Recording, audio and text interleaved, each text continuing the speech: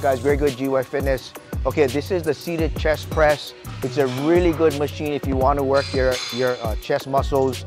The first thing you want to do whenever you get into a machine is you always want to make adjustments to make sure that you're in the correct position when you're doing the actual workout. So we have Aaron here. He's going to demonstrate how to do this.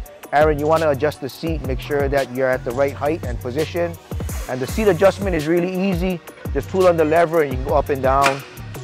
What you also want to do with this machine, and not all seated chest press machines have this, but you can also adjust your range of motion by pulling in this little handle. For those of you guys who have shoulder issues, this is going to help save your shoulders when you got to rotate back and push forward. So Aaron, I don't know where you usually start off at, but you want to make sure that you have good range of motion. Then you want to adjust the weight, okay? All right, you want to make sure that you put enough weight on there. All right, Aaron, you want to get into position. Now, what I tell my clients to do in order for them to get a good chest pump is you always want to make sure that your back is up against the pad, and you always want to make sure that you pop your chest up, okay? You always want to make sure, the reason why you want to make sure you pop your chest up is because you don't want to use this machine to work your shoulders, all right? You want to isolate your chest. So go ahead and get your grips on and go ahead and do a couple of reps. All right, you see how Aaron's pushing? You can see his chest pumping.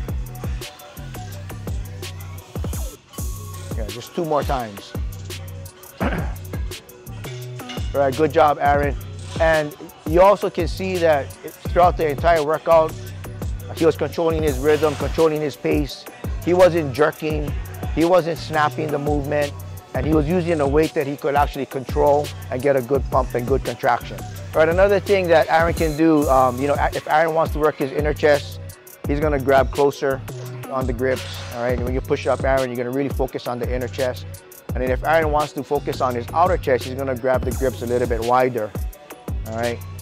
Okay, go ahead and do a press, okay? Now you wanna be careful whenever you go wide because you don't wanna tear anything. You definitely wanna use a weight that you can manage and a weight that you can use to control your rhythm and control your pace. The one thing that I wanted to demonstrate though, is we can bring the camera in here, is that this pin right here, okay guys, it's magnetic. So for those of you who don't want to, use any actual, weight, I see guys wrapping this around the bar.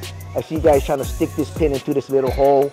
That's not what it's made for. This pin should just rest right there. It's magnetic, it's not gonna fall. All right, so if you guys are gonna, not use any weight, just go ahead and place the pin right on top.